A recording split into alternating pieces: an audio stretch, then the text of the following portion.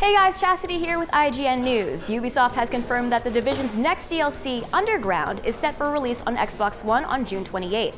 The DLC will be released 30 days later on August 2nd for PlayStation 4 and PC, thanks to an exclusivity deal with Microsoft. Underground is the first of 3 paid DLC expansions announced for The Division, with another expansion, Survival, expected to be released this summer. According to Ubisoft, Survival will be a completely new way to play the game. The DLC pack introduces familiar elements for the survival genre to The Division, including scavenging for food and adapting to dangerous weather conditions. The Division's 3rd expansion, Last Stand, is scheduled for release this winter, and for more E3 updates, stay tuned to IGN.